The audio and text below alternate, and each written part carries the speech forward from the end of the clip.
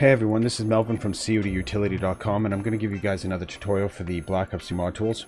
And this is for this is a Radiant tutorial at the moment, but this is a BlackOps 3 mapping modding tutorial series that I'm doing. This will be the fourth in the series. In this one here, we're going to do some context menu stuff that I promised to do last time. I'll do that right away. And then we're going to also work with some curve patches, patch primitives, making prefabs. We're going to work with prefabs, and then we're going to also make a sort of model, in a sense, prefab. And we're going to show you guys how to do that. So let's get right to it so we don't waste any time. Okay, so here you will see, where is it here? We need to go to view, we need to toggle, and we're going to go to the entity browser. Okay, so again, view, toggle, entity browser is with the B key. Now here you can see here all the stuff here. You can go down the list, find a whole bunch of stuff. All you have to do really is right click on it, toggle the favorites, and that will add it to your right click toggle, or your right click context menu in the bottom section here. So all of these items here have been added through here, including this here ZM basic metal barrier 2. This is one we're using for Crim's map, and as you can see, when we need it, it's right there, pop, and we got it in the map. So if you want to put it in the map, we just go like that, and boom, it pops in. So it's really simple to use, and big convenience. Okay, on to the next thing, so we can make this move a little bit faster if we can. Okay, so we're going to select this here. We're going to go to the top-down view. We're going to make sure that we're in the 8-unit grid by pressing 4. And then we're going to go up to patch. We're going to go to curve. We're going to go to, patch, curve, and go to simple curve patch. We're just going to make this 3x5 for now. And hit OK. Okay, so now as you see, it turns into a simple patch. There's a lot of things you can do with curve patches. Now, what we're going to do first is we're going to bring up the V key. And then we're going to select a bunch of verts, and we're going to move them out just a little bit. And then we're going to hit the rotate key. We're going to actually, in the 2D window here, grab one of the verts, and we're just going to rotate it till it's 90 degrees. Oh, that's a little bit much. Okay, and then we're going to hit the R key again to take off the rotation. And then we're going to hold down Alt and drag the verts to, say, let's go one more. Bring it over here. I'm going to bring it right to here. Now we're going to group select these ones here. We're going to bring these down to get a little bit more of a circle. And you can see there, this is a little bit wider. So what we're going to do is we're going to take this here, and we're going to rotate these ones here as well. Let's do this at a 45-ish degree angle. And that should be good. Okay, so now we've got our path here. And you can, you can play with this a little bit to get it more even. And take just this one here. Maybe, just this one here. Again with Alt, drag it out just a little bit more. Maybe one more. That looks pretty good. Okay, so now that we've got a pathway, there's lots of things we can do with this. So for now, I'm just going to take this one here, and I'm going to Control C, Control V for later, so I can show you what I'm talking about. Actually, we're going to show this one here. So what you can do with this is you can turn this right away. You see how you've got verts here, and you can't get to these verts. So if you want to blend this into a pathway, or you've got a certain purpose for this, and it's now filling that, all you have to do to turn into a regular patch is go up to Patch, go to Terrain. Go to curve and go to curve to terrain. So again, patch, curve, then curve to terrain. And you'll see when you hit the V key again, all of these verts are now usable and fully maneuverable. You can do lots of stuff like this, like hold down Shift and left click, and you'll collect the whole row. And you can hit Alt O, like we did before, and you can bring that down. And you can bring it back into the model, and you can sit here and you can, you can literally line this up so that it matches perfectly to the model, and move all of these around like this when you want to thicken something. Or you can do it like this, which is select the curve patch while it's still a curve patch, and then hit Control Shift T, and this will thicken it. You can pick any amount you want, say 8. Let's try 8. You see it goes back down. On Control Z to bring that back down, and hit Control Shift T again to do it. And we'll try 128. And you'll see that it does whatever you want, as you can see there. So if you go onto the ground, you'll see the patch is quite thick. And so this allows you to do all sorts of things. And this will allow you to do like the walls in Radtown and such. So if you fit all your stuff and stay to the grid, you can make complex curved walls and all sorts of structures quite easily. So okay, let's really quickly, let's do one more real quick here. We're going to go over here just real quick, and we're going to make a square. Just 24 units is fine. And we're going to hit the Alt Tab, and we're going to make sure that's 24 units high. And what we're going to do is, actually we're going to make it 16 units high. Actually, you know what? We're going to make it 12 units high because I'm being a fool right now. And we'll show you why we're doing that in a second here. Okay, so when we select this here and we go to patch, we go to primitives, we can go to cone. Oh, sorry, wrong window.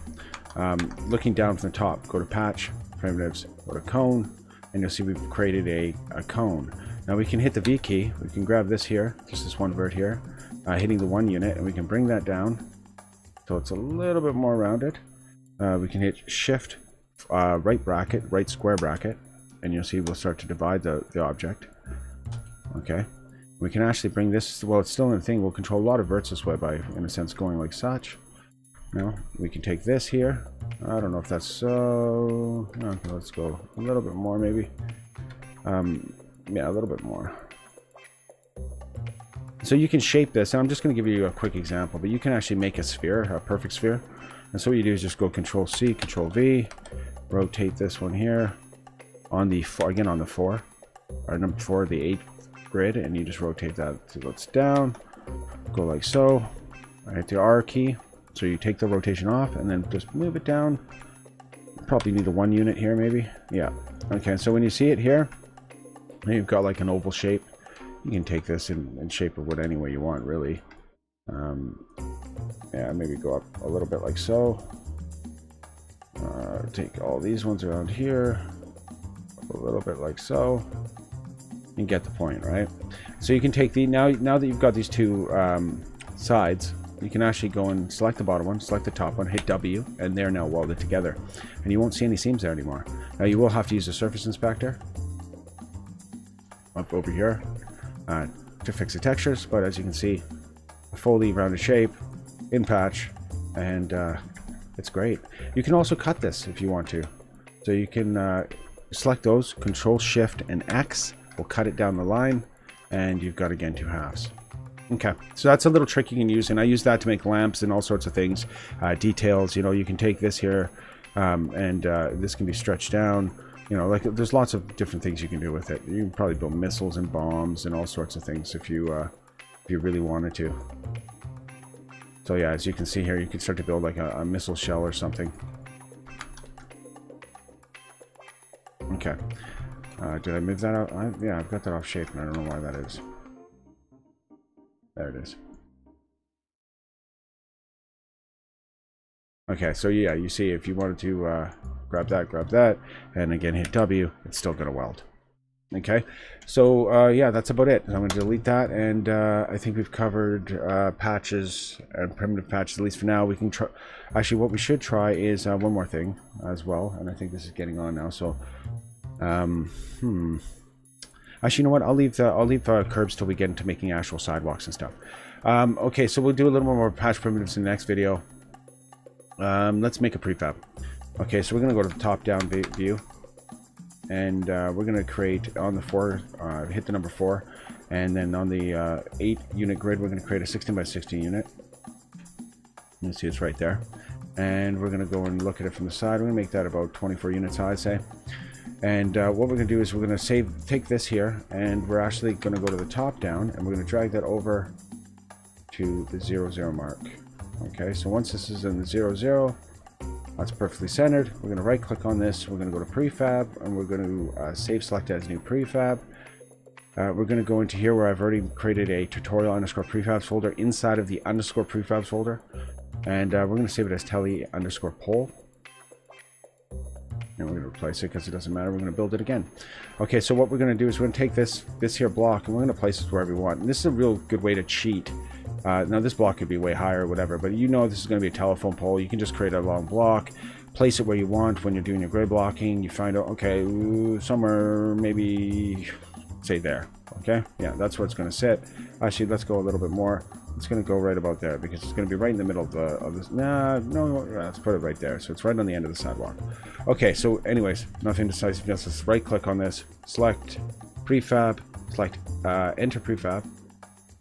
Now you can see the model here, or what will soon be a model. You're going to take this, and you're going to go to the top down view of it, and you're going to go up to here to patch, again to primitives, and you're going to go to cylinder. Now what that's going to do is again turn this item into a cylinder, and you can drag this up as tall as you want. Let's make this like 224 units. we'll go to textures. We'll type in wood.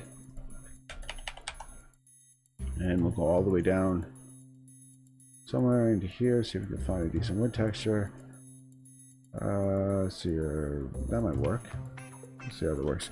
Using J key, you can hide the your wire mesh.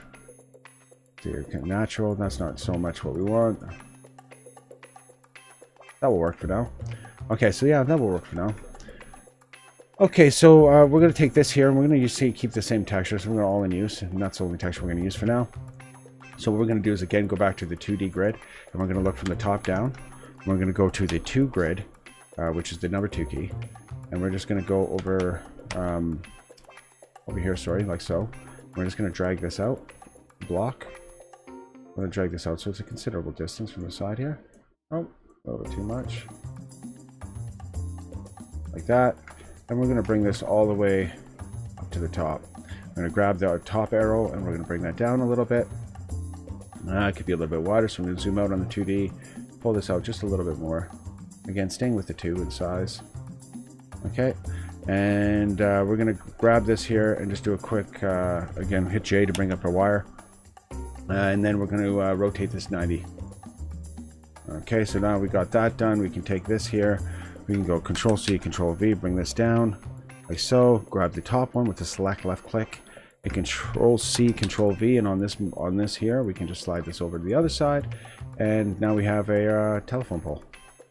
Okay, so you can also cap cylinders. This is a good thing to do. Select the cylinder, shift left click, and then hit Shift C.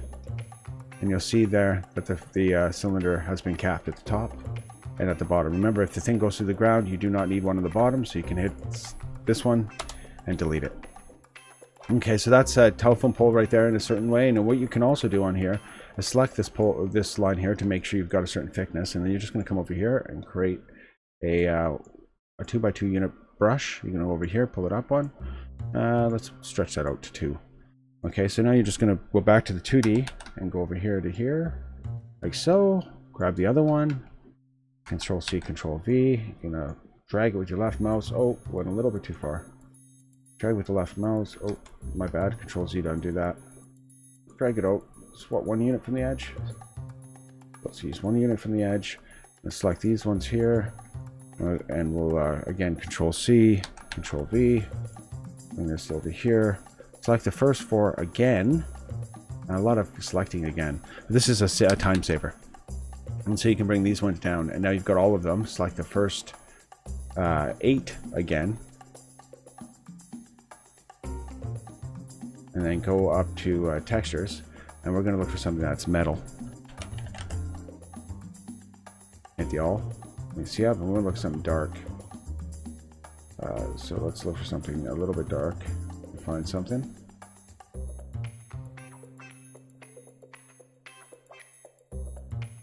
That will work, just for now. You won't be able, from that height, you won't be able to see it anyways. But just an example, you can make it dark and you can see what I'm saying. And you can even make each one of these cylinders by going to the top down and just again go into patch, primitives, hit cylinder, and it's going to look like a cylinder. And if you do, you can't, the one thing is you won't be able to do multiples at the same time, so you will have to do it. I mean, maybe I should have done that at the very beginning, but I think you get the point. And so you go again, select one, go to patch, go to primitives, click cylinder, and then you can drag them all out like I did before. And you will be able to grab these like this, Control C, Control V, and move them wherever you want, you know. Okay, and you can also, again, on these things here, shift and right bracket will, when you have them all selected even, allow you to make them, subdivide them. Okay, so for this here, we kind of got where we're going. We're going to go into this prefab. Oh, before we leave, we're going to select, this is a prefab that is not structural. We're going to select everything with I. We're going to right click on it, and we're going to make a detail. Make detail, boom. And you'll see that the colors have changed. Okay, so we're going to now right click on this, go to prefab, and go to leave prefab, and it's come up, do you want to save it? And you're going to say yes. Okay, we've got the location, and there you go. You've got a telephone pole now in the map. And again, this is a simplified telephone pole. You're going to want to spend more than 10 minutes on it. or 15 minutes or whatever. But you've literally now learned how to use curve patches, regular patches, brushes, how to thicken patches, and a whole bunch of stuff, which will be very useful when we start getting into building our map. Okay, so thanks so much for checking out this tutorial. I hope you guys love it. Like it, at least. If you like it, click the like button. If you want to see more, make sure you subscribe. We're going to try and get into this stuff. I don't want to go too fast, but at the same time, I don't want to make you guys wait forever to get the info. So I'm going to try and break these down a little bit more. It's been a while, and this is a little more detailed than it used to be in World of War. So we'll get to this stuff, and we'll do it as fast as we can. My upload's slow again, so, you know, anyways, the more I talk, the longer it's going to be to get it all online. So we'll see you guys again next time, and thanks for checking out the vid. Peace.